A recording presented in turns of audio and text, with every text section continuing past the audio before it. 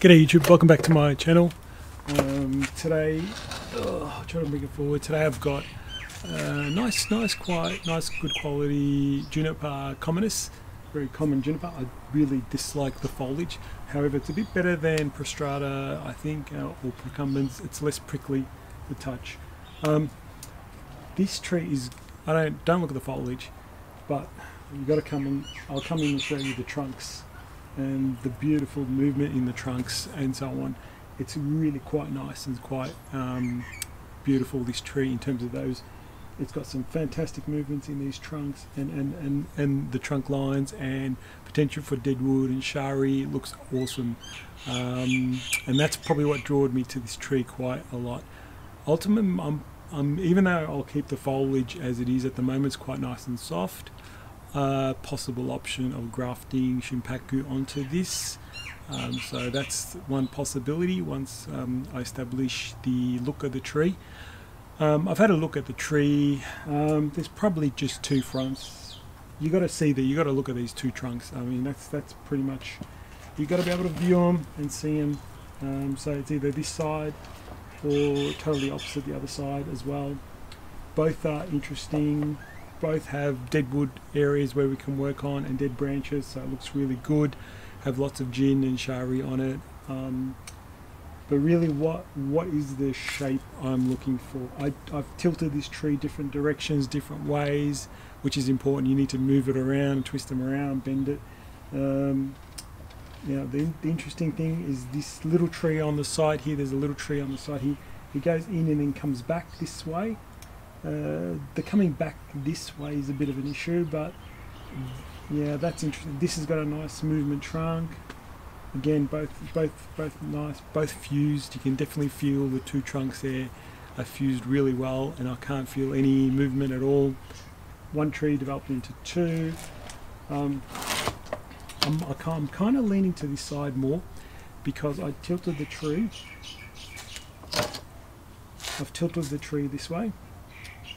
And with lowering this side of the tree, lowering all this bit in this trunk into a cascade branch, a semi-cascade branch, sorry, and reducing and having some deadwood on this side and having a little apex in there somewhere, that's what I'm leaning towards at the moment. So really, like, lots of possibilities. I'm just trying to, what are the best features of this tree? And it's definitely those nice twisty trunks, but we need to see them. There's lots of foliage in the way that is hiding them. If this had shimpaku foliage, the tree would be spectacular. So that's what I probably ultimately will do. I'll style the tree with this foliage, and then in the future, once the tree's recovered, look at getting shimpaku grafted into that. Be a challenge, but I think yeah, ultimately this will be great with shimpaku foliage. But what am I looking for in terms of the look of this tree? I tried to stand it up more. I didn't really see any interest in standing it up. Tried different angles. Tried to go this way as well. Yeah, couldn't really see the best potential in there, but couldn't see the best tree. For me, the best tree was either to tilt it that way. However, this side doesn't work as well as this side. I think there's more potential in building a tree into a semi-cascade going this way. With some of these branches will make deadwood. I reckon there'll be a lot of deadwood features in this tree and shari. So that's probably what I'm thinking to do with this tree. So yeah, I might get cracking on this tree now and do some work. Possibly just eliminating the things that I don't want. Maybe do some gin work and shari work of where the dead bits are, and then that's pretty much it. It'll take me a while. I won't have enough time this weekend to get all this done, and I might start to it'll be just eliminating things that I'm not going to use. So the things that you're looking for are pretty much, think about long straight branches with only the foliage at the tips. So maybe I saw some, for example, there's this branch here. I'll try and hide the others, so I don't know if you can see, but this branch is very long and it's only got a little bit of foliage at the tip. So whilst this would make a fantastic bit of deadwood, and that's what we'll use it for. You know, trim these guys off and use gin it and make it into a gin. Maybe put some wire on it and bend that up a little bit more, because I'm always keen on not having straight lines as much as I can. So that's probably another thing I'll do. So yeah, I'm just going to pretty much work through the tree. I want this. I do see this tree as being this angle, center cascade, two trunks, two nice trunks, center cascade like that. Very cool. I think it'll be very interesting and unique. So yeah. Anyway, another tree, another project, another tree. So let's see how we develop this tree. Okay, just a quick update. So what I've decided to do is I've ginned this. There's a branch here I've ginned, and there was this very straight.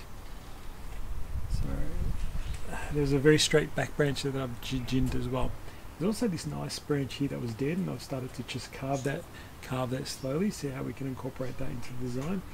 So this side now is starting to look, it's got some appeal there. At the back there's a bit of dead wood there as well, a bit more maybe, but the whole tree goes that way, which is the only problem.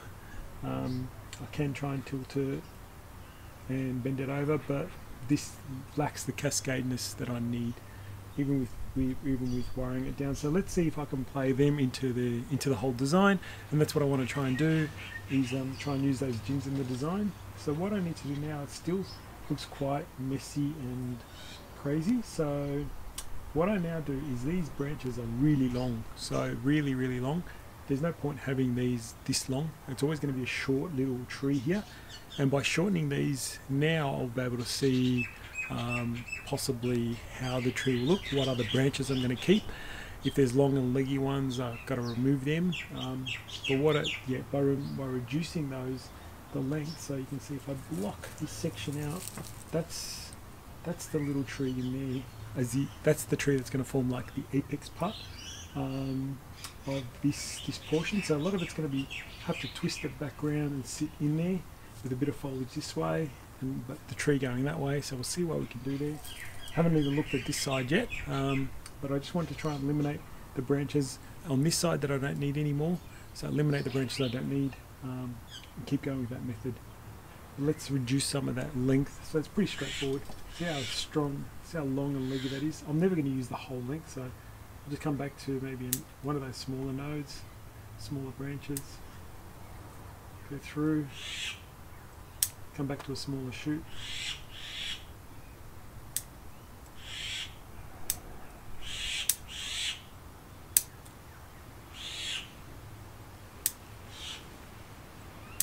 So slowly, we're working your way in, taking all the long ones out. You start to define a lot of the branching a bit better, and you know which ones you're going to keep.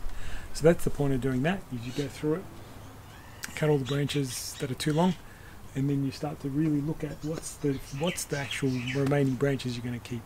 So that's the process. I'm just working on this side of the tree for now, and then I'll move over to this side of the tree and do the same bit. It's going to be very rough. It's just pretty much eliminating the things I don't need. Again, I'm not really going to do a final styling, I don't think, but it's going to have a rough idea of the shape, which is pretty important. Have a rough idea of the shape. So I'm just going to go work through that, trim it off, and then when I'm actually to the final in terms of the branching, I'll come and show you what it looks like.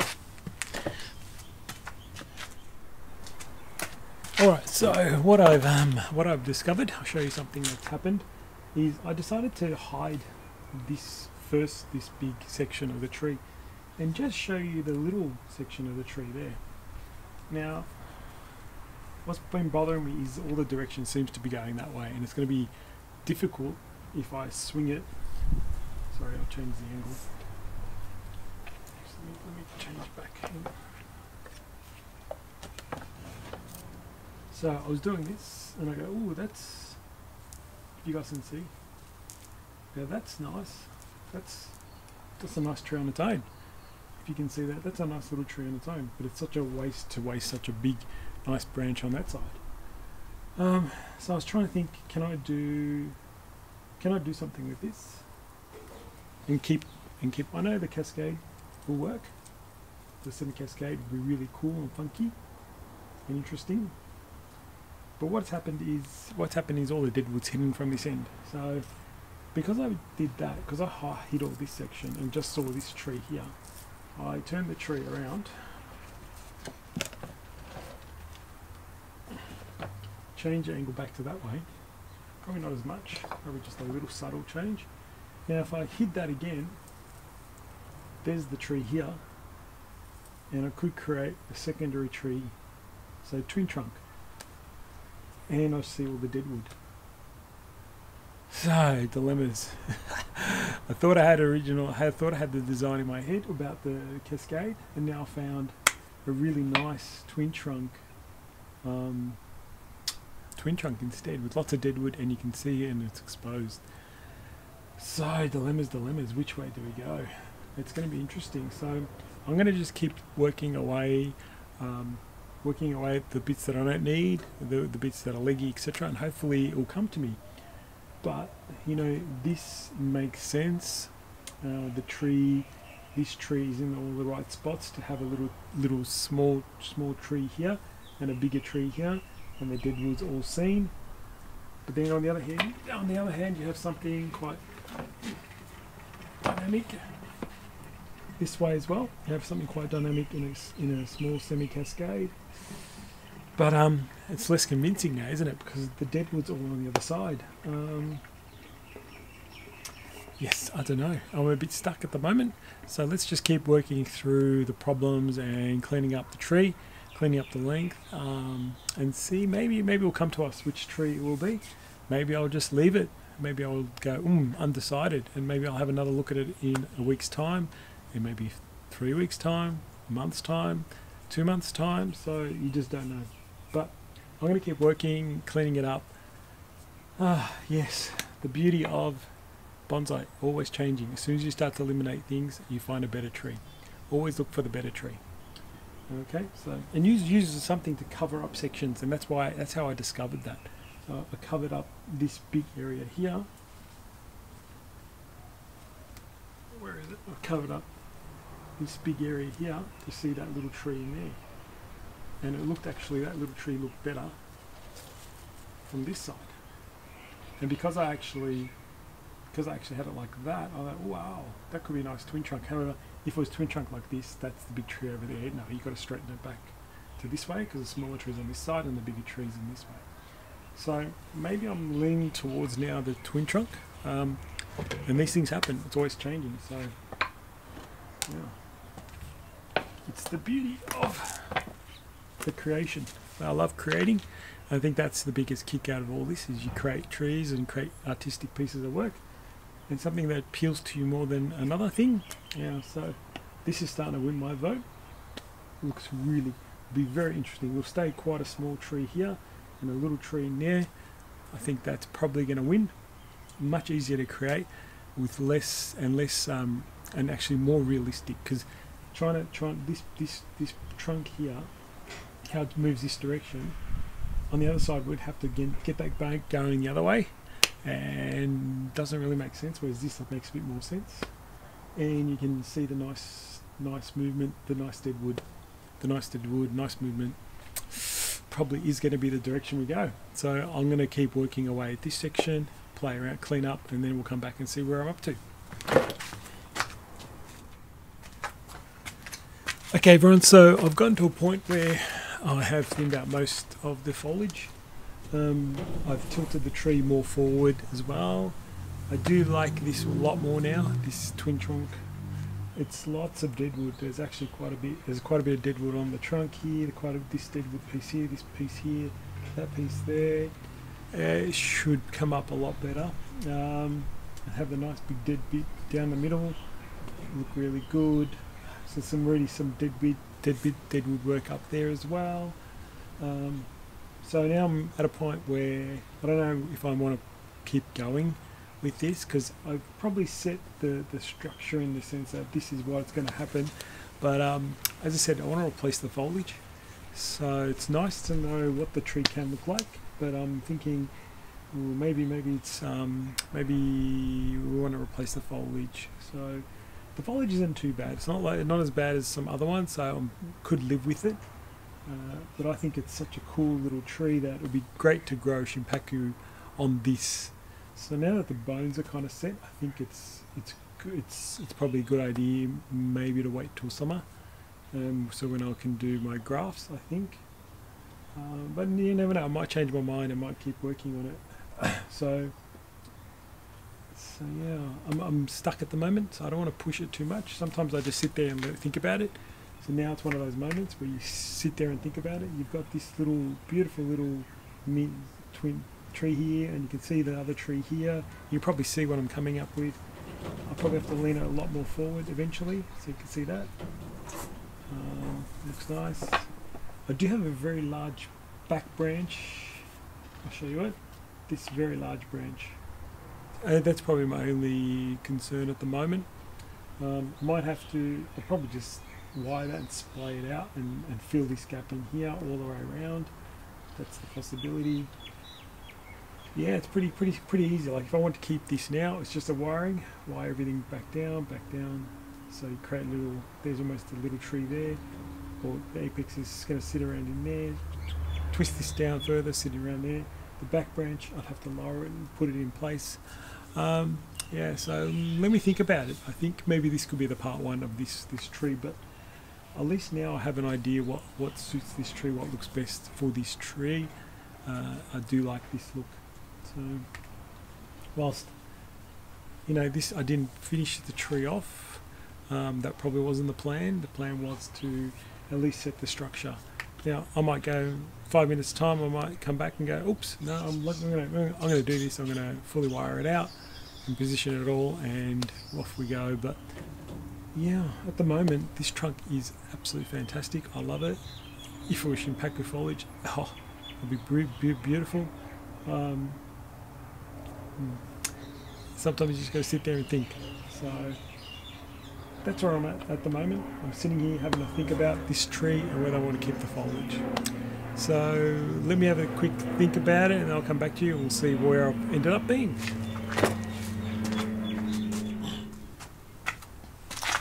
So hopefully I won't disappoint anyone, but I've decided that I want to graft the shimpaku onto this.